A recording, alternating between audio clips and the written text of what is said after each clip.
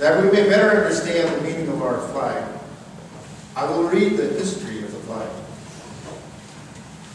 Heraldry is as old as the human race. The carrying of banners has been a custom among all people in all ages. These banners usually contain some concept of the life or government of those who fashioned them. The evolution of the American flag marks the progression of the government of the American people. From the founding of Jamestown in Virginia in 1607 until 1775, the flag of England was the flag of the peoples of America. In 1775, the pine tree flag was adopted for all colonial vessels, and this was the banner carried by the Continental forces in the Battle of Bunker Hill.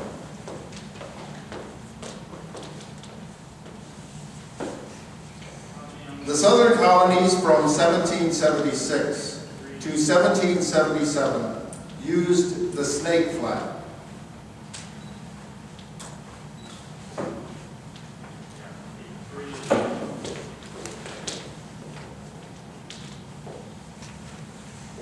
In the latter part of 1775, the Continental Congress appointed a committee to consider the question of a single flag for the 13 colonies.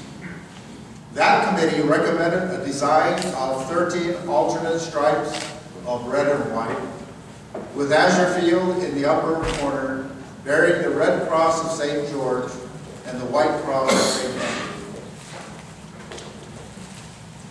John Paul Jones, the senior lieutenant of the flagship Alfred, hoisted this flag to the masthead on December 3rd, 1775. And 1 month later, it was raised over the headquarters of General Washington at Cambridge, Massachusetts, in compliment, as he wrote, to the United Colonies. This flag, called the Continental Colors and the Grand Union, was never carried in the field by Continental Land forces, but it was used by the Navy as its exclusive ensign and was the first American flag to receive a salute of honor, a salute of 11 guns from the Fort of Orange in the Dutch West Indies. In response to a general demand for a banner more representative of our country, the Congress on June 14, 1777, provided that the flag of the United States be 13 stripes of alternating red and white, and that the Union be 13 stars, white on a blue field, representing a new constellation. It is generally believed that in May or June of 1776, a committee consisting of George Washington, Robert Morris, and George Ross commissioned Betsy Ross, a Philadelphia Quakeress, to make a flag from a rough design they left with her. It is said that she suggested that the stars should have 5 points rather than 6. This starry banner was first flown at Fort Stanwix, called Fort Schuyler at the time, near the city of Rome, New York, on August 3, 1777. And it was under fire 3 days later at the Battle of Oriskany, August 6, 1777, during a British and Indian attack. The first official salute to the Stars and Stripes was given on February 14, 1778 by France on the French coast, when the Ranger, under command of John Paul Jones, was saluted by the French fleet. This flag, then carried by the Ranger, was made by the young women of Portsmouth, New Hampshire, from strips of their best colored silk dresses and white wedding gown, a recent ride. It is said that this same Rangers flag was flown by Jones' ship, the Bonhomme Richard, in its thrilling flight by moonlight upon the high seas with the British frigate Serapis.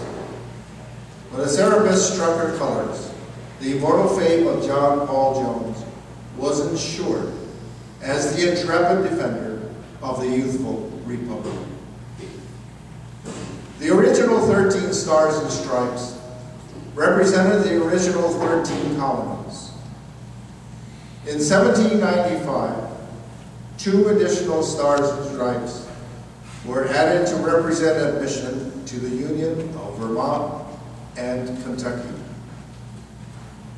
Under this banner of 15 stars and stripes was fought the War of 1812. It was the site of it flying over Fort McHenry on September 14, 1814, that inspired Francis Scott Key to write what was to become our national anthem, the Star-Spangled Banner. The Congress on April 14, 1818, adopted a resolution that on and after July 4, 1818, the number of stripes should be 13, and that the blue field should carry 1 star for each of the 20 states in the Union, and that new stars should be added for each state thereafter admitted. Since 1818, there has been no change in the flag design, except that 28 new stars were added before July 4, 1912. And this flag of 48 stars flew over this nation for 47 years, until just before the Vietnam War. On July 4, 1959, a star was added for Alaska, our first non-connected state, and a year later, Hawaii.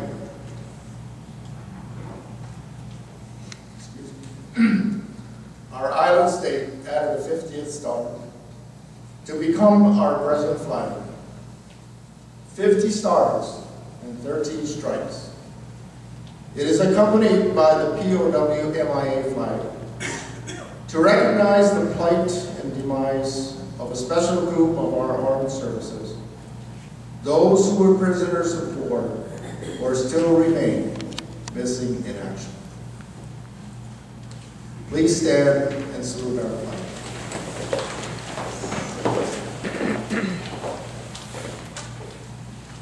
As this emblem is first in our hearts as loyal Americans, so is it close to our altar as loyal Elks. The gentle breezes with lingering caress kiss the folds of no flag, which can compare with it in beauty. There is no such red and budding rose, and fallen leaf or sparkling wine. No such blue in a woman's eye, in ocean's depth or heaven's dome. And no such pageantry of clustering stars and streaming light in all the spectrum of the sea and sky. Please be seated. Our flag is at once a history, a declaration, and a prophecy. It represents the American nation as it was at its birth. It speaks for what it is today, and it holds the opportunity for the future to add other stars to the glorious constellation. The benevolent and protective order of Elks is the first and only fraternal body to require formal observance of Flag Day. In July of 1908, the Grand Lodge of this order at Dallas, Texas, then assembled, provided for the annual nationwide observance of Flag Day on the 14th of June in each year, by making it mandatory upon each subordinate lodge of the order. This unique distinction as the strongest promoter of Flag Day is most becoming to the Order of Elks. This order is distinctively American. Only American citizens are eligible to join it, and it has no foreign affiliates.